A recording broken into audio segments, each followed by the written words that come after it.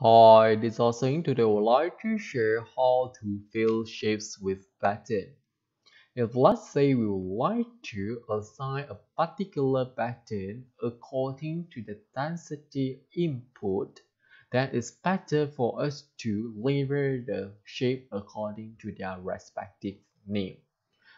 To name a particular shape, we just have to move to the name box and type the name that we want, then enter. So the name is already assigned to this shape. Now let's move on to the coding part. Go to Developer tab, look for Visual Basic, and I'm going to put in the code at the sheet 2, the pattern fail. So let's start as usual, give a name. This is talking about pattern, so I will name as pattern. Since we have 3 shapes here, so we use for loop for I equal to 1, 2, 3. Then we use the code shapes dot range. We are going to call the shape using array, and the name will according to the label that we assign. So we have sheet 1, okay, this is sheet 2 dot cells. We have to start from the second row. See, we use I starting from 1, so I plus 1. I plus 1, the first I is 1. 1 plus 1 is 2, which means that we will start from the second row. And the name is fixed at the first column, so 1. Then we have dot fail. And today's lesson is for the pattern.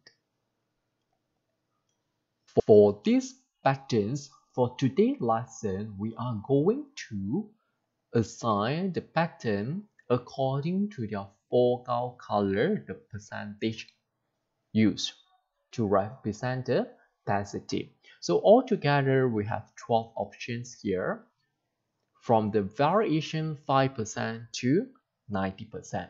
If we would like to know what is the value that is used to represent this foreground color, these percentages, we can visit the Microsoft documentation.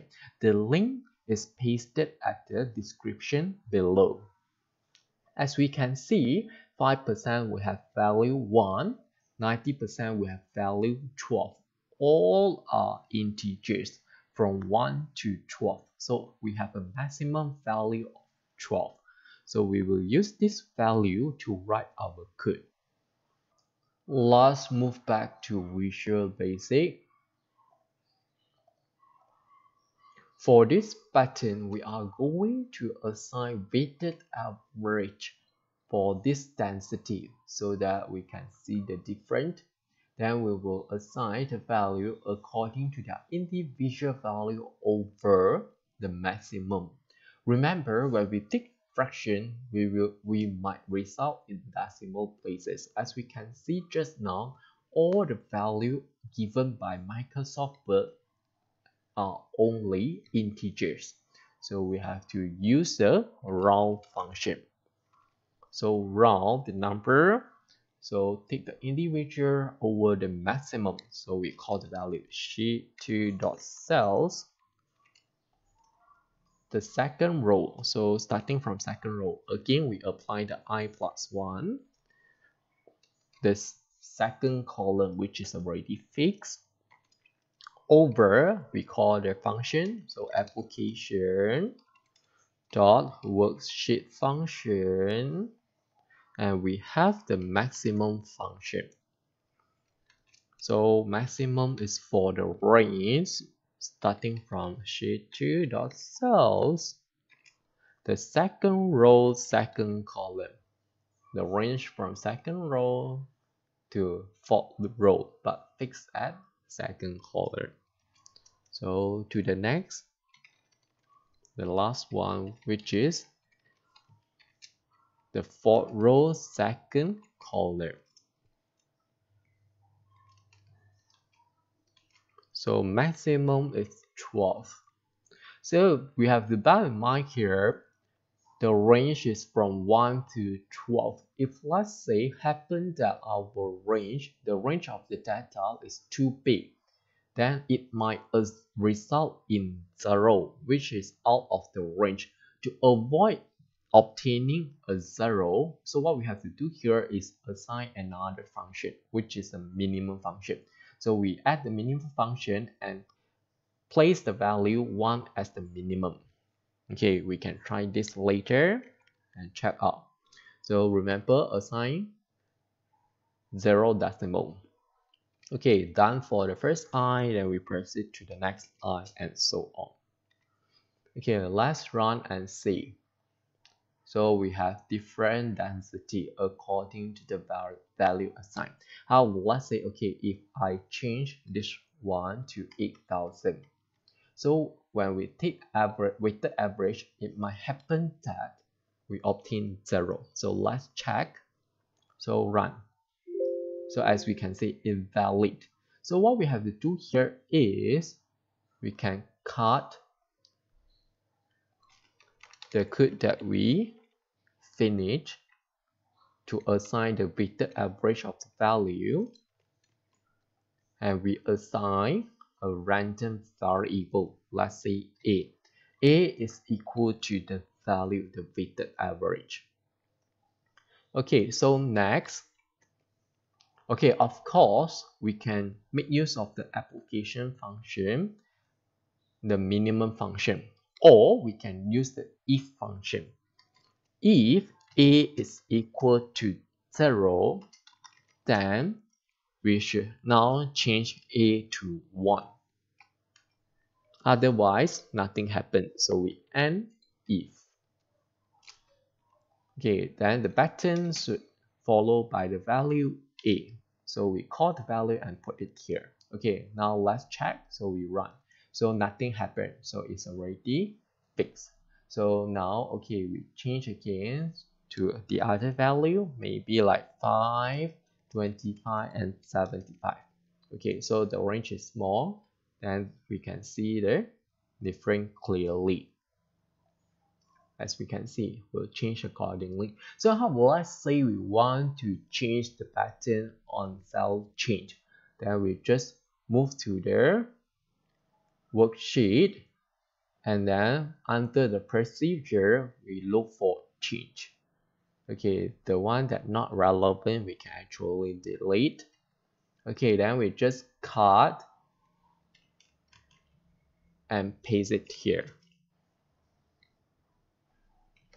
So this is no longer available, no longer relevant, then we just delete. Okay, now let's check how, let's say we change, okay, to 10. As we can see, change a little bit. Okay, this one 90. Okay, I change this one to 100.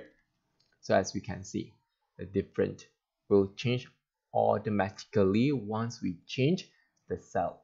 Okay, how let's say we don't like this color and we would like to change to the other color. Okay, then we can assign here, or maybe we can change it one by one from the format, the For.Color. If let's say we don't want to change one by one, what we can do here is we can make use of this function. Okay, until fill. So we enter and dot, so For.Color.RGB, then equal to, so if let's say we are not sure what color density we have, we can move to the format, then we click on the fill shape and look for more colors, more fill colors. Then we look for custom, then here we can pick a particular color that we want, and we observe the value of their R, G, and B. We just have to type the value here to the code. at here. Okay, so let's say we want, okay, let's simply type a value. Okay, we're back to the coding part, so we type RGB. Okay, the value we can assign, okay, according to our preference. So maybe like 125, 125, and 144, for example. Okay, now let's check. So going to change it. As we can see, the color is already changed now. Okay, then 60. Okay, so this will change automatically as we change, the pattern will change automatically as we change the cell. Okay, that's all for today. Thanks for watching. Hope you like this. See you.